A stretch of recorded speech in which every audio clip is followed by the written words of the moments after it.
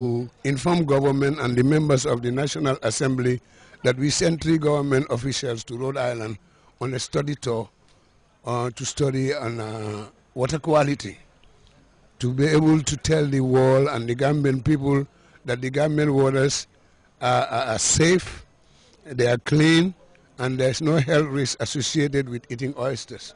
For the U.S. ambassador to the Gambia, Pamela Ann White, partnering with the Gambia for sustainable fisheries management is crucial.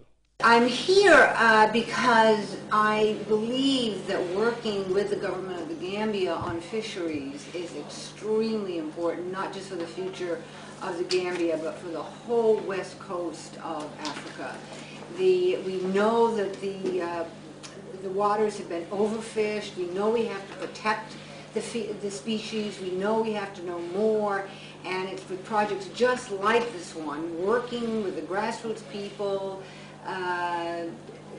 Dr. Mbuk and others are very important to this project because we need to know how to go forward over the next couple of decades to make sure that we protect this very, very valuable species. This is it's one of the primary food sources for the people of Africa, certainly fish for the people of the Gambia. And if we don't protect it, if we don't know what we're doing, if we don't put some rules and policies and professionals in the right places at the right time, we're going to lose this very important resource. Dr. Michael Rice from the Rhode Island University in the U.S., we trained about 70 Gambian fishery officials and other environmentalists on seawater quality and its relevance to the Gambia, gave a PowerPoint presentation on the rationale behind the capacity building program. For the content, one of the lucky ones to have benefited from the said training dilated on the content of the draft National Shellfish Sanitation Plan, which recommends improvement in the handling, processing, storage, and landing in areas where shellfish harvesting and processing are carried out. The forum also saw the award of certificate to these men and women who took part in the BANAFA-sponsored training in America and the donation of laptops and desktops to the fishery department, courtesy of the BANAFA project. This latest forum comes at a time when the fishery sector had just validated a 5-year strategic plan, which, among other things, seeks to ensure sustainable fisheries management in the Gambia. Louis Mendy, GRTS. Teachers in Region 6 have for the second time converged on the Education Office in Basse to take part in the annual Teachers Award ceremony. The event, attended by a number of local dignitaries, including the regional governor, recognized the efforts of teachers in their bid to mold the children for a prosperous future. Mohamed Jamal Sisi attended the event in Basse, and this is his report. They might be modest in many social and economic respects, but teachers are widely accepted as roots of social, economic, religious, and political reforms. It is often said, and it is true, that the school is the best place to change attitudes. At the school, knowledge and skills are acquired, attitude is changed, and children are developed to have an objective, constructive, and analytical way of thinking. So education is not an end, but a means. In the Gambia, as in many third world countries, teachers account for little socially and economically, despite being unanimously endorsed as #1 instruments for social and financial advancements. Those teachers in Region 6 have been for 2 years now enjoying a special day set aside by the Directorate to recognize and say thank you to their services, for which it seems no monetary value could reward. Region 6 is the furthest in the country, with a history of reluctance on the side of public servants to serve there. The education director of the region used the occasion to inform the gathering about the change of trend of this attitude for teachers, with our ministry registering a tremendous success in the areas that potentially repelled them.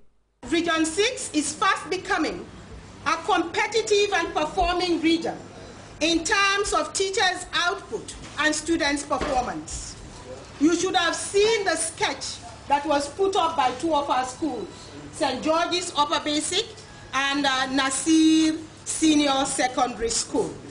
This positive change of teacher mentality with its resultant upsurge in academic achievement, Mrs. Cole says, is attributable to an all-round efforts of important educational partners, urging teachers to keep it up. I will want to conclude my remarks by sincerely urging every single teacher in this region to continue to work harder with greater commitment, dedication, and honesty, which reward will be greater in heaven for the service we are rendering to humanity. It is important the society recognizes and salutes the commitments and sacrifices of teachers, whose job, Janyer Sanyang believes, is increasingly transcending mere conventional role of inculcating knowledge, learning for support, and a renowned Croatian educationist. The future of every society is defined by its present care for the young. The knowledge, the skills, the way of thinking and values children acquire in growing up process influence not only the foundation of their lives as individuals, but also the development of the entire community of which they are part.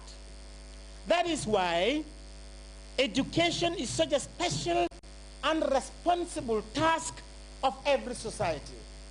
This, Sanyang says, has complicated teachers' role and with all the compounding odds have further presented their case of handling the noblest profession under the sun. The occasion was spiced up by the performances by a local scout band and a play on early marriage and teenage pregnancy. Awards of recognition were also issued to deserving schools, teachers, school administrators, with the regional director issuing surprise awards to those people she felt have made her work quite easy and successful over the years.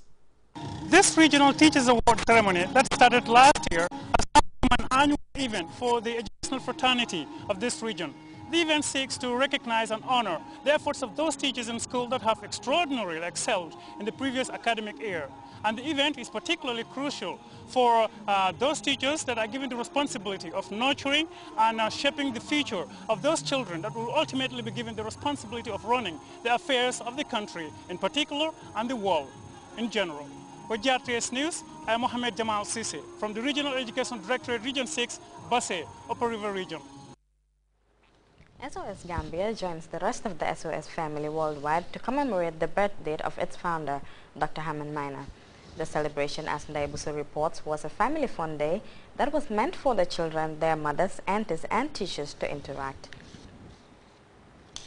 Lions and mosquitoes, there was no one to answer me. During the dark nights, I was filled with terror.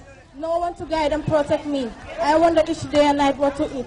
Losing hope about everything, you came into my life, and my life has changed for good. These children were full of praises to the founder of the SOS Children Villages International, Dr. Haman Maina, who brought back hope into their lives after some difficult early childhood struggles.